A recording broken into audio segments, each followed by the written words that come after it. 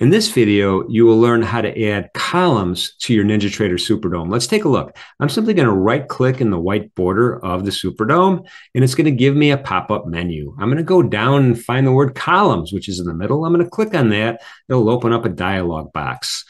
On the upper left, it'll show me what's available from columns to add onto the SuperDOM, and I'm going to click on the word volume. I'm going to double click. That'll bring it down to the configured section. I'm going to go to the right-hand side and I'm going to click Show Volume Text. Check that box, hit Apply, hit OK. And now we have a volume column, which is populated with volume data for the whole session for every single price point. Thank you for watching, and be sure to check out all of our quick tip videos to help you get started with the NinjaTrader Desktop platform.